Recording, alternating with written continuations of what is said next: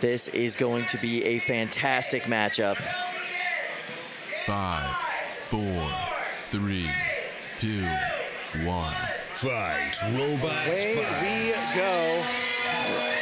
That was a very cautious start from Keziah. Better of the first exchange.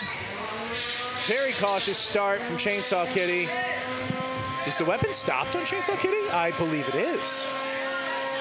And it is. That is not a good place to be for Keziah at this point in the bracket. No, but we got a fully held pin on both bots there from Red Panda. So Chainsaw Kitty trying to rack up the control points if they can. Ooh, that's not great. 2 shots right into the corner there from Red Panda. You can really hear Red Panda revving up. I gotta say, great control driving from Chainsaw Kitty. We don't usually need to see that because the weapon hits so hard. All the recovering from the bounces has paid off. Yeah, Keziah has transitioned seamlessly here to a control driver. Very impressive, but it only takes 1 hit from Red Panda for that streak to end. Yeah. And way more than half of this fight still left to go.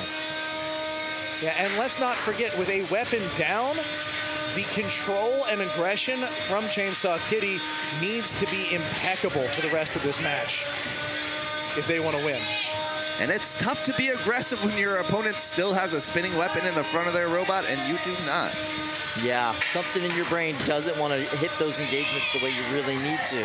You know, folks, Chainsaw Kitty is delivering so far. These are incredible pins.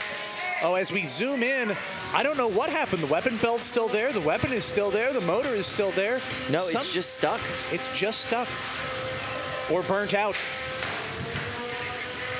Oh, interesting. You saw a moment ago the forks on the front of Red Panda getting stuck in the arena floor. Yeah, I noticed that too. And a flip from Chainsaw Kitty. A flip and a perfectly executed pushing of the weapon into the wall. And then into their own multi-bot configuration. Well done. All right, it looks like Red Panda kind of turning it around here, able to flip Chainsaw Kitty upside down with a shot to the backside. This is not where Chainsaw Kitty wants to be. They have a tough time self-righting when they don't have a weapon, but they managed to pull it off anyway. Yeah, high centered there on the smaller bot. Yeah, this is, I don't know if it's an intentional pin or not. We'll see if they can de-pin in a moment.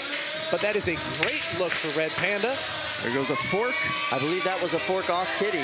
It was. That fork, however, was pretty bent up. That looks like the thing. Are any of those wheels touching the ground? They are not. This is going to be an unstick. No, we're down to the last 1 second in the matchup. Man, saved by the bell, as it were. This will go to the judges. Woo. That was tooth and nail for the entirety of the match. I am stressed out, guys.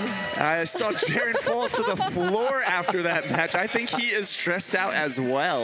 Yeah, that was an incredible driving showing from Chainsaw Kitty and an incredible technical showing in terms of the robot from Red Panda. Congratulations, Jaron. Red Panda, you're going on to the final match to go for the dumpster. And I just want to say one thing. Incredible thank you to Aiden, also known as Flurb, who, incredible mini-bot driver, never driven for me before today. Incredible driver, and I would not be here without him.